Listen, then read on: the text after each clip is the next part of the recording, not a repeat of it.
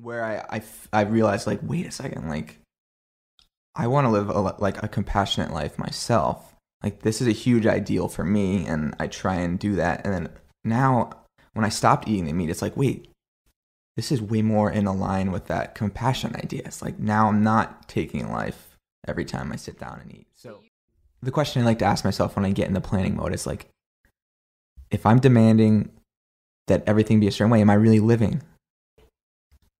Is that really what, do I really want to wake up every day and know exactly what's going to happen to me, and then as soon as I lay my head on the pillow I fall asleep and do it all over again? All this stuff. And my big thing with medicine and wellness and who I am or who I've discovered myself to be as a person here is that, like, I'm always seeking a way to combine the spiritual with the physical, like this balance.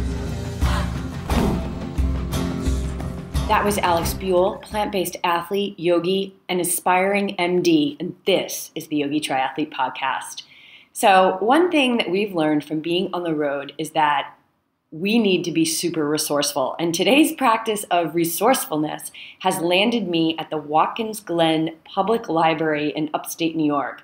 I'm using their conference room to record our intro and outro this week. So if it sounds echoey, it's because the room is empty and huge, and I have an overhead AC blasting, but hey, it's happening. We're recording. You're getting the show this week, and that's all that matters because I have a very special dude for you today. Actually, I'm going to have the same very special dude for you next week too, as I'm breaking up our conversation into 2 parts. I hope you enjoy this episode as much as I enjoyed creating it with Alex. We could have gone on forever. And since we've been keeping our shows to about an hour or less, I thought a 2-parter may be a cool thing to do while still keeping your attention. And speaking of, I want to get your attention with our sweet August giveaway with UFOS Recovery Sandals. You have the entire month of August to leave us, the Yogi Triathlete Podcast, a review on iTunes, and get yourself in the running to win a free pair of UFOS sandals. Check out the show notes for this episode. All the details are going to be there for you. Now listen up.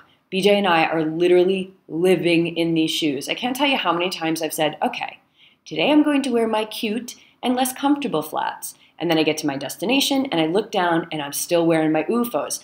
That's because you literally forget you are wearing shoes when you are rocking these bad boys. The contest is painless and free, and so will be your feet if you come out the lucky winner of our giveaway this month. So get to iTunes and good luck. All right, now let's get to the show already. In part 1, Alex and I chat up travel, honoring the cultures found in foreign lands while maintaining alignment with values, the importance of diving into the vast unknown as a way to truly experience life. And we, of course, discuss plant-based nutrition. And I think we leave you with a little bit of a cliffhanger. So we'll have to see. But thanks so much for tuning in, you guys. And I hope you enjoy the ride of part 1, my conversation with Alex Buell.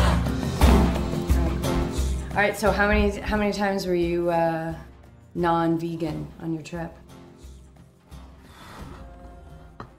How many? I'd probably say, I don't know, maybe 10 or 15 times. Maybe. I tried so hard not to. But when you are in another culture like that, you want to ride that line of like respecting your body and your ethics and how you like to live, but you also want to respect what they're serving you. Because I remember when I was in India, I was a vegetarian at the time. I was still doing cheese and everything, but I was like, I'm not what is it? It's mutton. I literally the whole time I was like, I'm not eating mutton. Like, I'll go on this trip, I'm not eating mutton. Going on the trip, I'm not eating mutton. I was saying for that for months before we even went on the trip. And so what happened? So we get there, and one of our students invites us over to her house, which is the size of this room for her and her husband and their kids. And what do they cook up? They cook up mutton, which is goat, and a huge honor.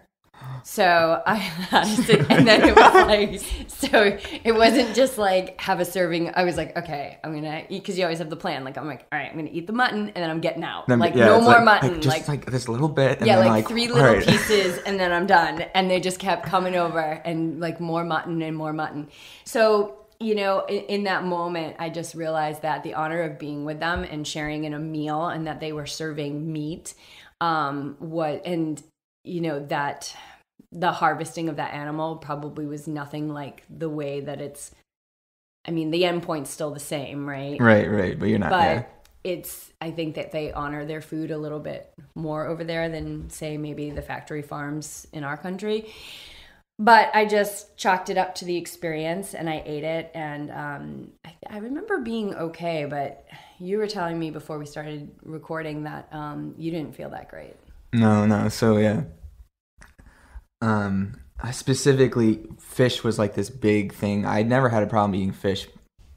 Like before I was a vegan, I liked it, and then of course went down the plant-based road and cut everything out. So I hadn't had fish in, maybe 2 years, and it's pretty funny. I'm like on this trip with a bunch of people, and we're mountain biking around this volcanic in this national park for this volcano called Cotopaxi. But anyways, at the end of it, we get to this pond, and it's just a trout pond, and they give us a fishing pole, which was just a stick and a little and some fishing line. They put a piece of bread on, and then they're like, all right, throw it in the water. Oh, God. So you had to actually catch your meal. This was pushing my buttons, like all of them. Yeah. So I'm sitting there, I'm like, okay. As you're sitting here with your no meat athlete shirt. Yeah, I know, my no meat athlete shirt on now, right? You're like, I'm back. I'm throwing on all the labels. Yes. Going to get back into my role. Exactly. But, anyways, I'm there's probably a group of 12. I'm either the last one or the second to last one to catch my fish. Mm-hmm. And I catch it, bring it out, and the guy's and then this is in Spanish. The guy's like, "Oh my God, that's the biggest fish of the day! That's a beautiful trout!" And he starts just filleting it right there in front of me, and I was like, "All right." Was it already dead? Or No, he's filleting it live. This thing's flopping around and so. So what did you do in that moment? Were you really present in that moment? Were you feeling how are you feeling in that moment when you're watching this guy? You caught this fish, nice big fish, probably had a beautiful healthy life. You catch it, and now he's filleting it live in front of you. Right. That's intense. It was intense. How are you in that moment? What were you feeling? My journey into plant-based nutrition the goal was never for animal rights. That wasn't really my motivating factor. Yeah, us too. It started with training for races and that kind of stuff, health reasons. But it's I went through this weird transformation with it, I guess I could say, and where I realized wait a second, I want to live a compassionate life myself.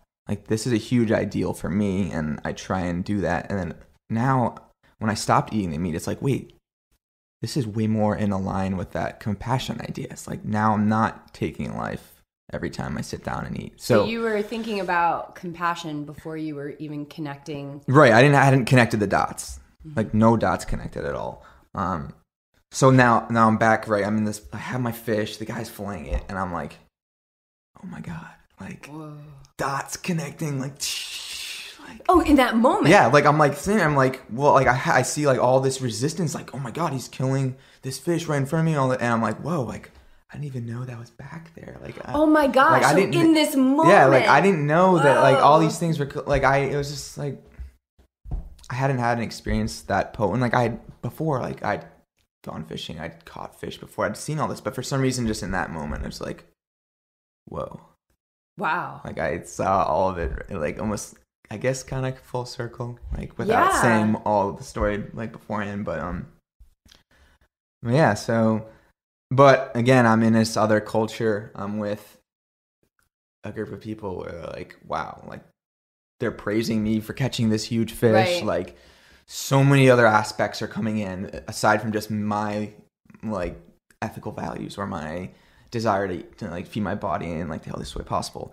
So there's just that other, like in that factor, the culture factor in that moment was more powerful just because this is a foreign place. This isn't my home. Like I don't have my, like everything set up. I can't go to a fridge and have my salad or whatever. So what I'm getting is you were just like, you were what I hope to be in all moments is just you were in the moment and you were like, okay, this is what's happening, and just going with it as opposed to resisting it, but feeling that resistance and obviously having this huge like awakening in connection of how, you know, what needs to happen when that meat or that fish gets to a plate. Right. And really feeling it, like internalizing what was happening to that fish in that moment, and that you caught it, you took it out of its home, now it's being filleted, and now you're going to eat it. And I'm going to eat it, yeah. Oh my God. Yeah. So how did it feel? Like, how did it taste, and how did you feel after you ate it? Right, so we're all sitting down at a table, we get like, I have my fish, and there's other things like some salad and some. But all you can probably see. All I'm seeing is this damn fish in front of me. I'm like, and I mean, I'm like, I'm here. I'm just like you said. I'm going to experience this right now, and I'm eating the fish. I'm like, all right, it tastes good. Like it has a good taste. Like I'm never going to say like I ate meat and fish and eggs and all that kind of stuff up until I was like 23 years old. So, and it tastes damn good. Like it tastes really good. But almost like the second I started eating it, I just like all of a sudden I'm just feeling like this heaviness. It's just like this like, that's the best way I can describe it. My body felt heavy. When I was eating, I was like, wow, maybe this is like the fish is really fatty.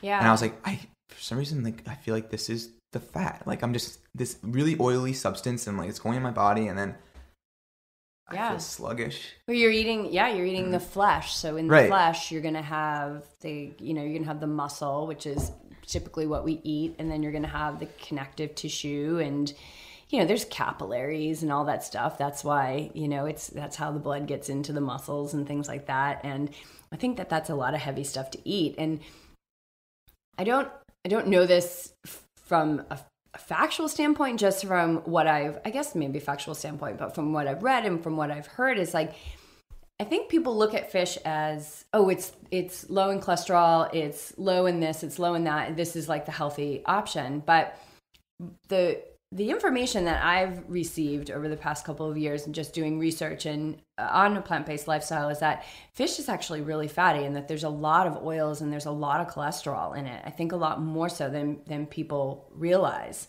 So maybe it's been how many years since you've eaten like the flesh of an animal? It was like 1.5, 2 years, something like in that ballpark. Probably more like 1.5, something like that. So it had been a while. Yeah. Been a long time. But yeah, I get that all the time. I get people will talk to me about, all right, but what's the deal with the fish? Like, why can't you eat the fish? Right. Like, I don't get it. And my understanding too, my working understanding with just reading through like nutritional information and studies and whatnot is really not that much different in terms of like cholesterol between eating a fish and like say steak. Right. It's like, it's just as bad for heart disease, for cancer risk, for all these. I mean, you could argue that all those are chronic diseases. Yeah. So, I mean, it's just as bad. I mean, you can get omega-3s. That's like the big hot ticket item. Like, oh, you get your omega-3s from your fish, take your fish oil, all that kind of stuff. You get your omega-3s because of what the fish is eating. Right. That's like the connection that's so, I don't know. I don't know why. Same thing with B12. Yeah.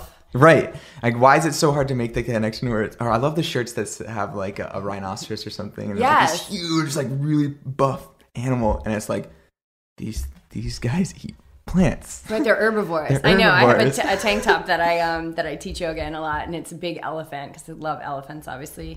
And it says herbivore on it. And it's funny because I don't know that I made that connection up until maybe I knew they were herbivores, but I always thought like oh my God, and now it's really clear, like those guys just eat like plants and grass and dirt and soil and bark and whatever it is that they eat, but they eat plants, right? And they're huge. So we don't want to be fresh, but we get the question all the time, and I know you probably do too, like, where do you get your protein? And so BJ's new one is like, I don't know, like, where do cows get the protein? Like, I don't know, like, and I always just say like the same place as a rhinoceros. Yeah, that's a good. I like that. That's a good answer. Like, same place as a rhinoceros gets right. it. But yeah, the whole thing with the omegas is that it's not in the fish. I mean, it's in the fish because of what the fish eats in the ecosystem within, like, where it lives. And it's the same thing with why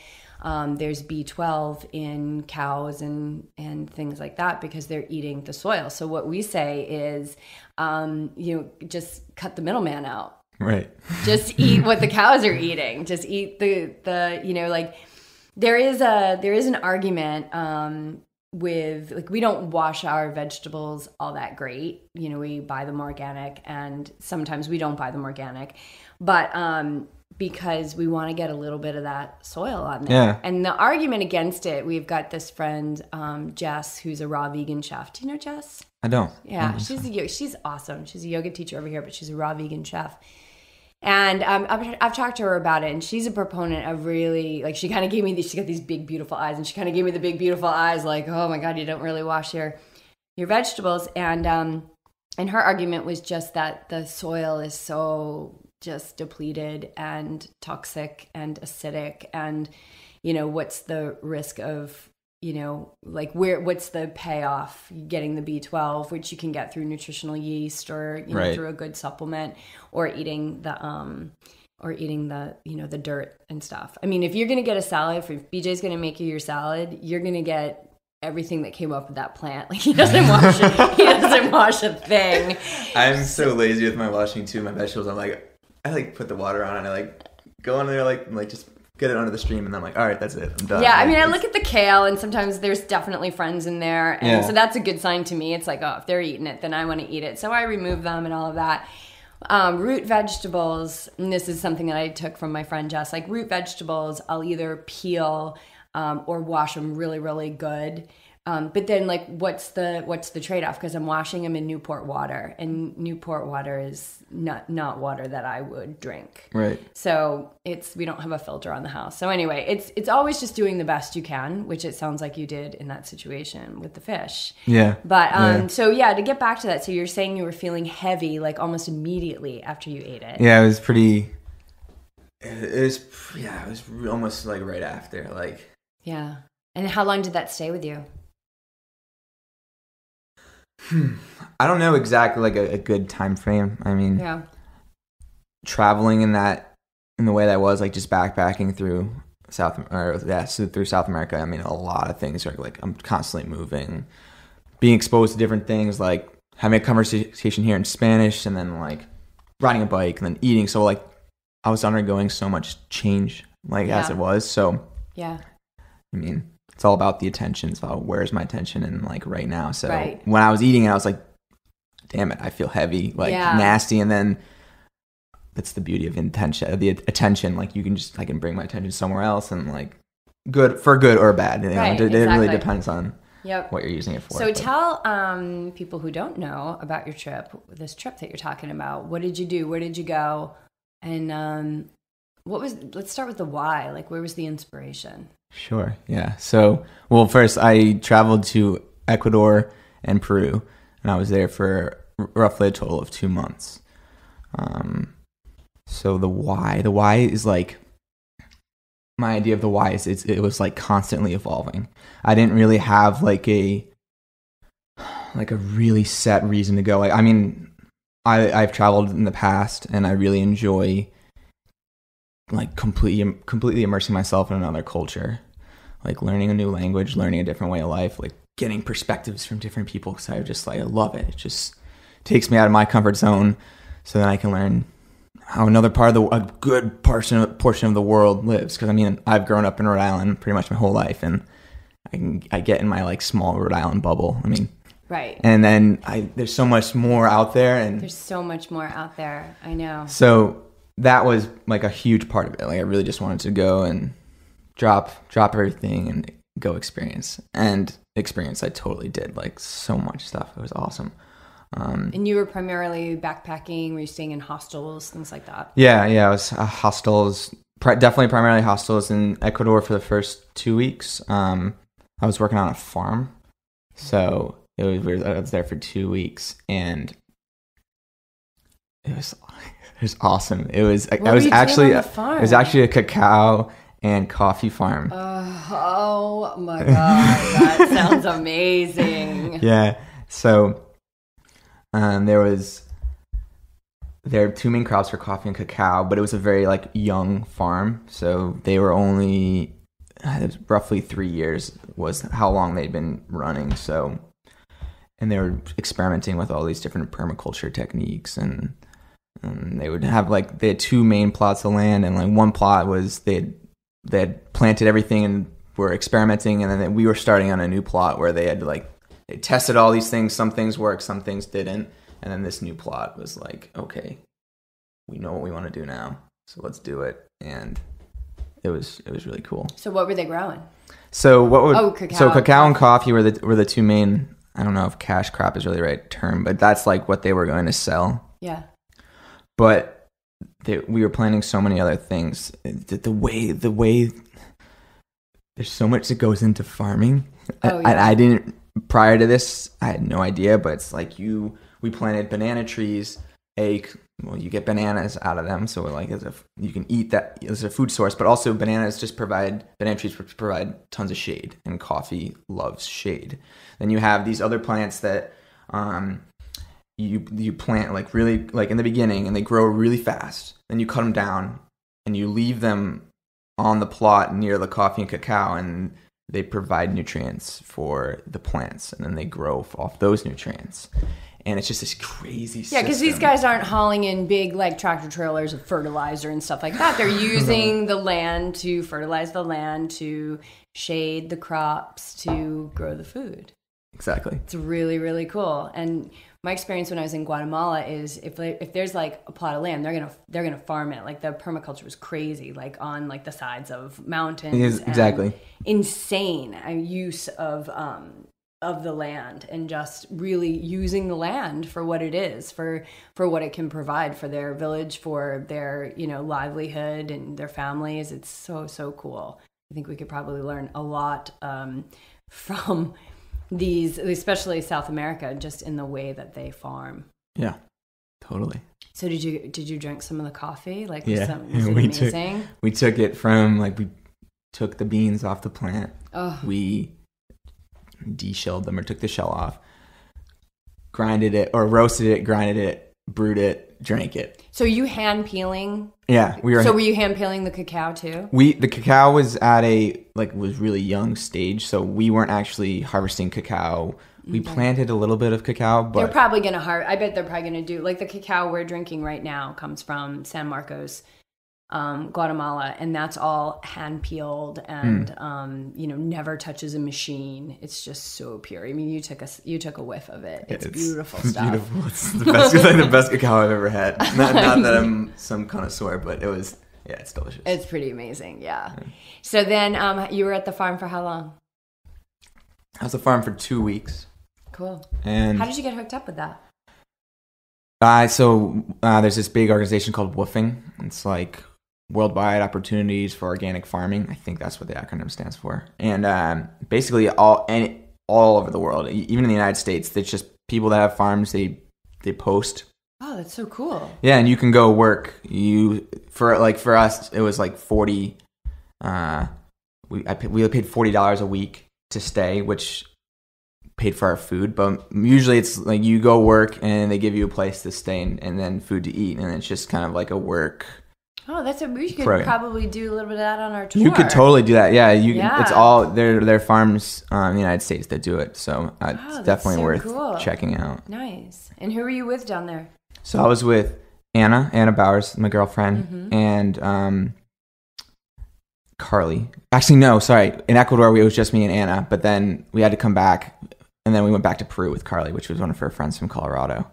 Okay. And you met Anna through yoga training. Yoga training, yeah. Yoga training love. Yoga training I love it. And I met Anna just about a year ago when I was out in Texas. And so that was in May, and I had just returned from Guatemala. And she was all ears about like what I had done. And she was really like, she had the travel bug. Like she wanted to go somewhere and wanted to, I think at that point she was even talking about Ecuador and Peru and all of that. So I'm so glad that she was, and she's still down there, isn't she? She's still down there. Yeah, her and Carly are still there. They're still in Peru, and they're like making their way to Bolivia and Chile and Argentina. And oh my God, that's so cool. yeah, they're. So you went from the farm, then you went to Peru? So yeah, we spent so we were on the farm for 2 weeks, and then we were hopping around Ecuador for like another like two or so weeks. And actually, it's kind of interesting. So we were in this place called Baños, and which is this awesome like hot spring town where you're literally in just like this. There's just mountains all around you, and you're in this little town that's like a little bit. It's in the valley, and it's just like whoa, everywhere you look, it's just so beautiful. Mountains and beautiful like hot springs and super lush. So lush. But yeah, it was so nice. But I'm sitting like it's been. I don't know. We've probably been there for 3 days, and I'm getting like this extreme yearning to go home. It's like, you gotta go home.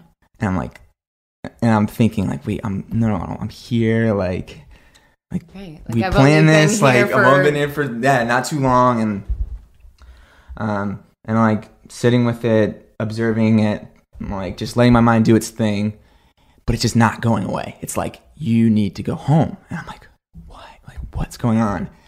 And like we were working at a hostel at the time, so we were like volunteering. We were at the front desk, which is another funny story because it's like it was all Spanish. These are like, this is a hostel for like local Ecuadorians. and you guys and both of us are like, you're running the show at the check-in desk. Yeah, exactly. So that was just a mess sometimes. But anyways, I'm like sitting there, we're playing cards, and my dad texts me, and he's like, call me when you can. And it was just like as out of the blue text that my dad just would never send me. Like just the way he was written, I was like, yeah, and to call him. Yeah, he's like, call me. And I'm like, all right, this is like, what's up? Like, why is my dad telling me this? And I call him, and it turns out that my grandmother had just passed away. Oh my gosh. So she was 96, like. She was 96? 96, like. Awesome person. Rockin'. But she was rocking. But yeah, because she was like, she had been battling this. She had like this little like, we think it was like cancer. We weren't sure, but this like orb on her neck. Yeah, and she's probably not going to do a thing about it. Yeah, she was in a nursing home. But yeah, he was like, we called her O, like literally just the letter O. So she was like, yeah, I'm like, just passed away, and I was like, whoa. Yeah. Like, okay, and like I was like. I was like, maybe that, I have no idea if that's why I was feeling such a pull to go home. I mean, probably that was it. But of course it was. Yeah. I mean, we think that our connection is only you and me right now sitting here like in the physical form. Right. But that's the human condition that makes us believe that it's, we are everywhere and everything. And so that was just your connection to her, I believe, saying you're going to be coming home, or you feeling that you were going to be going there. And, there are no mistakes or coincidences. I have a friend out in Colorado. I think she's actually lives in Hawaii now, but she's done like craniosacral sessions with me from Colorado and me laying here on my bed. Oh man. Yeah, I mean it's really cool how you can connect, like when you really tune in, like that you can connect energetically, that this vehicle that we're just sitting in right now, this human body is not, this thing's our limitation. Right? This is like we dropped into this thing so we could get some work done here and then get the hell out. Exactly. But yeah, and I mean that's, some people would say that's weird or creepy or whatever. I say it's pretty awesome and beautiful. Yeah, I would agree. So then you came back. That's right. I heard that. Yeah, we came back. We both came back, and it, again, something going on like above us. Mm-hmm. Pretty much like I want to say it was a week, maybe, or a little more than a week after we left, massive earthquake hits Ecuador. Like, whoa. Massive. And it was where we were on the farm. It was this one town, like 30 minutes away, got just devastated. Whoa. Like, you weren't supposed to be there. No. All right. Oh. Right? Seriously, man. She got you out. She was like, all right, I gotta go. I gotta go. I gotta get him out of Ecuador. Gotta get him home. Wow. That's really, really, I don't want to say cool, but that's really cool. Like yeah. That like you would just, I mean, that's just how life works. Like we think it's a mistake. We think it's a coincidence. It's not those things. It's always exactly as it should be. Right. Yeah. We came home for. Wow. I mean, definitely a reason. Like it was. For sure. It was crazy. So. And then you went back and went to Peru and then you went to the to the ruins. Yeah, I went to Machu Picchu, which was spectacular. Like just this amazing city in the mountains. Like that's exactly like I didn't really know much about Machu Picchu except like Machu wonder Picchu. of the world, Machu Picchu. Right? Right. Like like I can picture it in my mind, but I've never been there. But to like be there and be in that energy and like see, like just feel like the stone and right, like is that what it's made? Is it made? It's all stone. It's all and I didn't know this, but basically they were on this mountain and the stone was from that mountain. So they would like, I don't even know the right word to say, but they were like harvesting the stone from the mountain that they're on, and then they use that to like create this massive town or city. Wow. And it's engineered in such a way where it withstands earthquakes. It's like the engineering is just amazing. Wow. Like the stonework is like their polishing is just so pristine, and I'm just like, there's something about those Mayans, man. They are it's crazy. Yeah, they're all knowing, for sure. So now you're back. Yeah. Oh, and then another point too, which I think is important with the trip, is that we really didn't have any of it planned out. Oh. So like I know how that feels. I know how that feels. Right? So like it started off with this idea like, okay, I want to go to South America. I think I'm going to work on a farm. And that's it. That's all I have. And I got so much resistance from all these people in my life. Like, wait, what do you mean that you don't have a plan? Like you're going to another country. You don't speak the language that well. Right. There's just so much unknown, and then that just leads to fear, and it's just this idea that's like, oh my god, I need to have everything, all my ducks in a row. I need to be able to control this and control that, and blah blah blah blah blah. But what I found, and I'm always just like I don't want to plan. Like I'm just gonna go. Yeah. A backbone is good. Like I'll concede that. Like it's like okay, backbone I can see has some utility, but. It was such an awesome experience because I go down there and no way of like ideas like Machu Picchu, like I want to go there. I knew that. But everything else was just like this open, no expectations, no like I need to see this, this, and this, and if I don't, then the trip's ruined. Like none of that. And then I have all these amazing experiences. Like I meet all these people that not in my wildest dreams could I have ever conceived. It's like, right.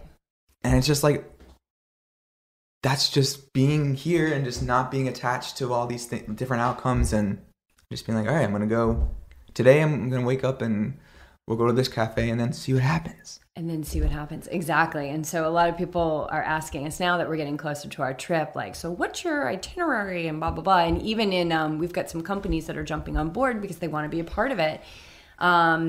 And even in, like, we've created a document like branding opportunities, and even in like that document, we say like, just something along the lines of just as, the inspiration for this tour came from something higher than us, so will the itinerary. Right. So if like these companies aren't cool with us not really knowing what's going to happen, then, they shouldn't be on board with us. But for the most part, like they want to be a part of it. And what's happening is that the dots are starting to like light up. Like one of my oldest friends just happens to know somebody in Huntington, West Virginia, which happens to be one of the most unhealthiest towns in America. Well, that sounds like a great place for us to go. So she connected us, And then I've got another friend who happens to know the mayor of this town, like in Alabama. Well, okay, that sounds like a good person to know. So we'll probably go there. And it's the way I've been describing it to people, which is interesting to watch the reaction to it, is I'm just looking for the next breadcrumb. That's all I feel like I have to do. And you and I were talking before we started recording about like today especially, I've been noticing a lot of like fear today, like a lot of fear, and it has nothing to do with where I am now or like even these next steps. It's the 6 months down the line, which is like I just nullify that stuff right away, but it's just such a little pest. Like it keeps coming up, and then I just will. One of my biggest, most effective tools that I found is like when the fear comes in, like, what are you going to do? How are you going to support yourselves? Where are you guys going to live? Like, are you going to get a job? And I just kind of, I nullify it by saying something completely opposite of it. Like, you know, we live in great abundance and we are going to be cared for and everything's going to fall into place, you know? And so that's what I've been doing all day is freaking nullifying all this crap that's raining down. But that's because I'm human and this is how we have to work with the human condition. But I do not want to stick to a plan because that person who doesn't even know that they're waiting for us and that we don't know that they're waiting for us. Right. Like we might miss them if we've got an itinerary and a plan and places that we need to absolutely be. And so these dots are kind of lighting up on the map in the exact kind of way that we, you know, our rough idea of where we're going. But just picking up that next breadcrumb is all we need to do. And that's another thing I've been working with today. Like before you came over, I just sat in a meditation like, oh God, I've got to just kind of rid myself of this. Like enough is enough. And just like I was sitting in the meditation and I was thinking about our yoga teacher, Philip, and just like right now I'm safe. Like right now I'm fine. Right now, like my belly is full and I'm warm and I've got you coming over and I want to be here with you. And that's all that matters. And I describe it in my classes as like a deceleration. Yeah. That we just constantly have to decelerate. And especially when people project their fears on you for doing something like you were doing so unplanned. And so did you feel that like when you were going, like maybe fear that you weren't going to be safe because you didn't have a plan? Yeah. I mean, totally. And you're touching on a huge point with the projection idea of like, I felt so much, everyone's fear is just like, I know. And then you're like, down and then you're like, dude, I got to freaking deal with all your stuff that you're putting on me now. Like, enough. And then also, but then there's like that little nagging voice in my head that starts going like, wait, I don't have a plan. Yes, I don't have a plan. Should I make one? Like, I know. Am I going to die? All the, yeah, clearly not. You were cared for. You were taken out of the place where there was an earthquake. Right? Exactly. This is what living in alignment's about. Living in alignment is about having that vast unknown and being okay with it. And I love it. Like when I've always been like a spirit that needs to fly. And thank goodness I was born to parents who let me do that. Right. Like just amazing. When I was 19 years old, like I'm not going back to Boston University where I'm on the dean's list. I'm going to go sail a boat down to Florida, and where I ended up being a magician's assistant. And and they let me do it. You know, I know that they would pray for me and they were probably worried to death, but they just always let me go. Yeah. And so I love that unknown. And I've always been, you know, when I was younger, I was a little bit more reckless, to say the least. But I've always been, you know, protected for the most part. And I love walking into that vast unknown, because isn't that what this life truly is about? Like if we try to control everything and have these itineraries, you're working with a mind that bases everything on past experience. Yeah. And you're just demanding that everything be a certain way. And is that really the question I like to ask myself when I get in the planning mode? Is like, if I'm demanding that everything be a certain way, am I really living? Is that really what, do I really want to wake up every day and know exactly what's going to happen to me? And then as soon as I lay my head on the pillow, I fall asleep and do it all over again? Oh, that sounds like such a bore. Yeah, and it's awful. It's awful, it's right? It's awful, and but yeah, this idea of like the unknown. It was just this thought came to me where my grandfather passed away like a little over a year ago, and I was like super, super close to him. He was this awesome guy, like like instrumental in my life. And I remember like he had passed away, and I was like going through the grief process, and I'm like walking up to my front steps, and I'm like about to go in my house, and I don't know, I like had this awareness of this unknown. It's just like, wait, he's not here anymore, which is a fact. Like his body's gone. Right. And there's this unknown that for so long I'm like, this idea of losing him was so scary. I didn't want to face it. I was like, oh, I can't. Like this unknown is just I can't. Yeah, and just like the attachment to him, like I can't let him go. Right. And then for whatever reason, I was just like, I took a little step, like mentally, like through the unknown, and I was like, oh my God, this is like, there's just so much space here. It's like, is he really gone? No, I can, like, I still feel him here, and it's just like, oh, taking that step through the unknown, taking that step into the fear, like going against people's projections of their fear on what you're doing, and like really just like taking that one step, following the breadcrumb, and you're like, whoa. Yeah, to me, that's living. Like you talked about not living, right? Like that's living. And that's kind of the point, like, of this podcast. Like we want to bring people to light who are, I call it living against the grain of society. You know, like I feel like I'm constantly, if you think about like corduroy, right? And like everybody's kind of petting the corduroy in the right direction. I always feel like I'm the one that's, you know, bringing it up the leg, you know, and just going in the wrong direction. And you'll get naysayers for sure. You'll get people who are just not interested at all. Like there's definitely some people that are just like, oh, that's nice. Right. You know, Right. And then you get, I find that a lot of the fear comes from the people closest to me. Yeah. Because they're fearful for me. I mean, it's their fear, which if it's their fear, then it's my fear, right? Because we're all connected. But it's, you know, they're wanting to control my safety. So like when I took off last year and went to Guatemala by myself, and I don't speak the language. All I know is no milk, because I didn't want to have any dairy. I was like, no leche, no leche. Yeah. Like I said that for like 10 days.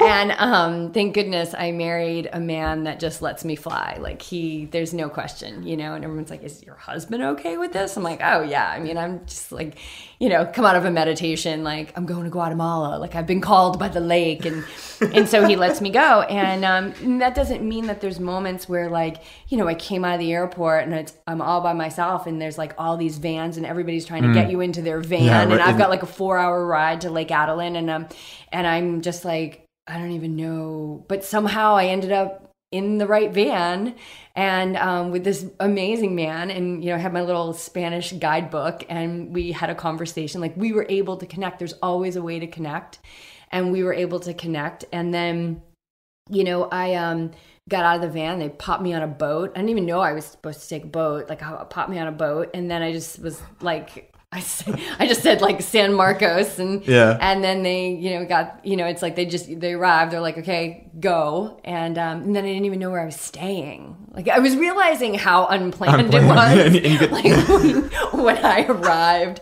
and all these little hustler boys, these adorable little Guatemalan boys, were like trying to take my bag, which I knew I was going to have to pay them all off. And but somehow they knew my friend that was there, and you know, I was guided to the place. Now I'm not saying like, you know, this is for everyone, right? Like, don't, you know, go to somewhere that is, I don't know, I don't even want to say unsafe. I'm just, you know, I follow my intuition, and I just knew that I was going to be, like, this was the plan, the plan, not my plan, but the plan, and that it all felt right to me every step of the way. Like, okay, I'm getting on a boat now. Like it all felt right. But I love to kind of live on that edge of fear and uncomfortableness, because that's just the spirit that dropped into this body. Like that's what I love. And so that's what we're about to do. And I think, we had already planned our trip. We had known we were going to go on this trip when you were telling me about your trip. And I was just like so inspired to like really put it into action, because just knowing that you were going to go off and just kind of be in a, you know, living from a backpack from a couple months, that's delicious to me. Yeah, that's so delicious. So All right, so now you're back, and are you experiencing more unknown? Oh God. What's going on now?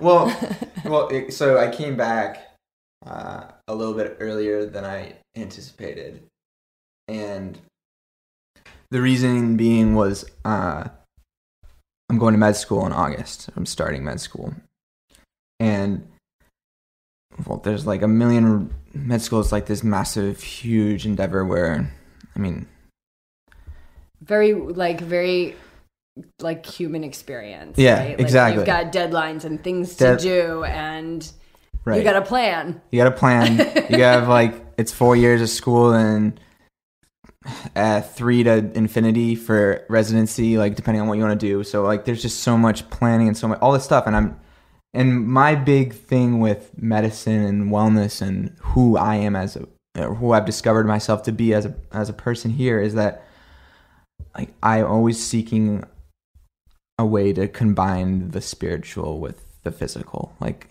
this balance of to say something tangible, like my yoga practice with my desire to go to med school. Like I just didn't there's so much doubt. Like, how can I connect the two? How can I go into an environment that is modern medicine in this country, where it's, the MO is pharmaceuticals and surgery, and how can I go into an environment like that, and an environment that's like extremely toxic? Because I've worked in a hospital before, and the dynamics just between people are toxic. So there's that aspect. You have an aspect where it's pharmaceuticals, as I said, and surgery, which is the main.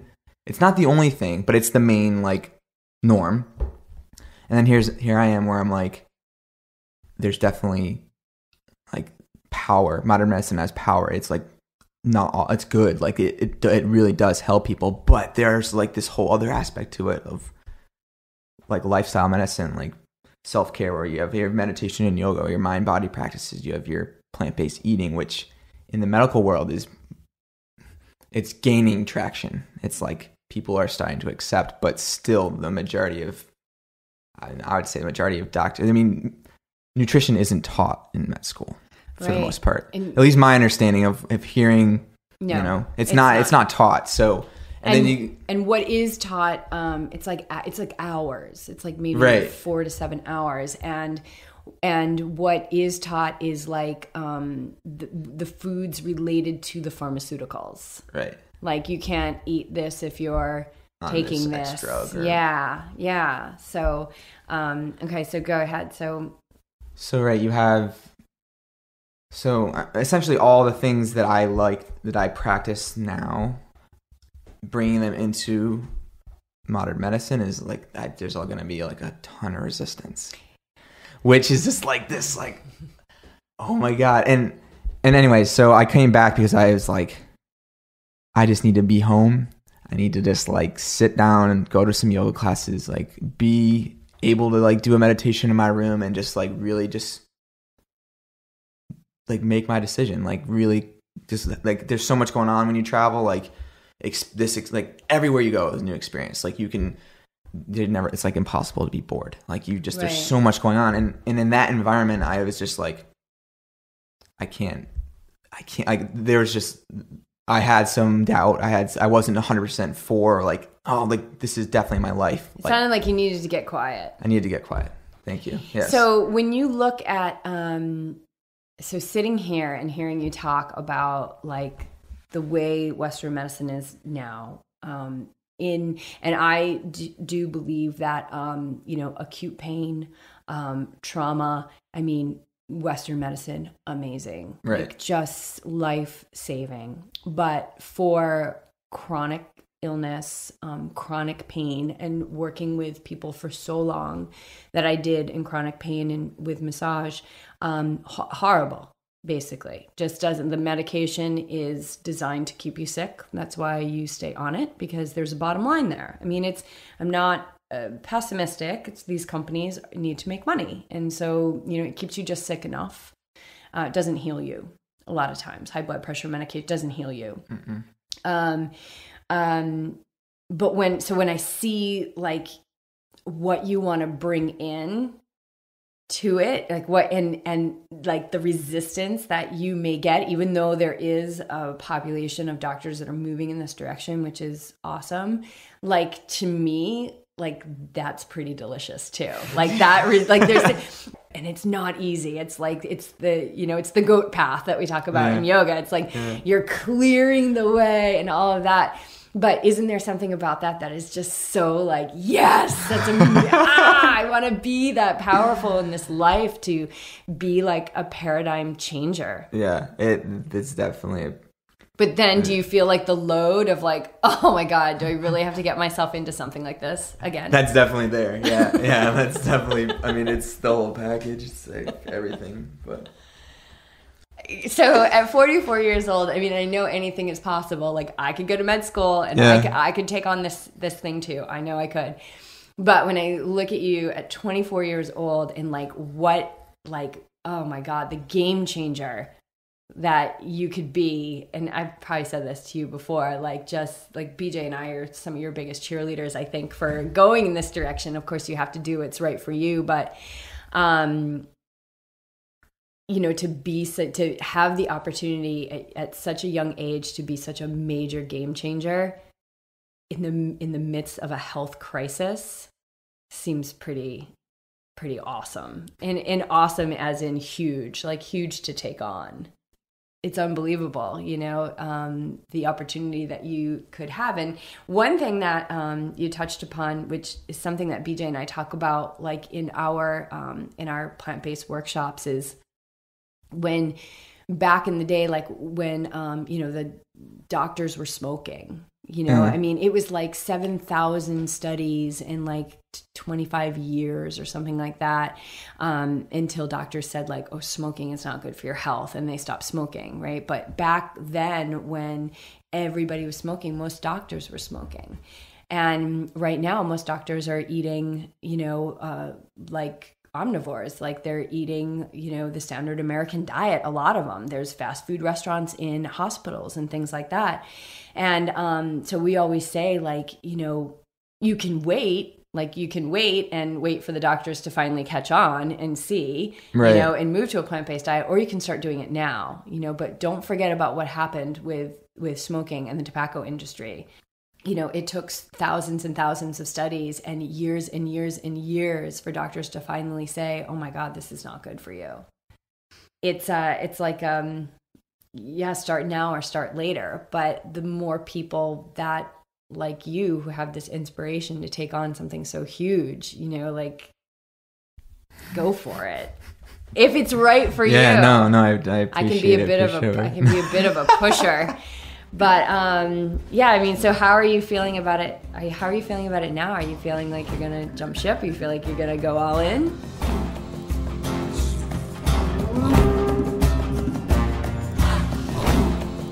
That's it for now. You're going to have to check in next week for part 2 of my conversation with Alex and find out what his plans are.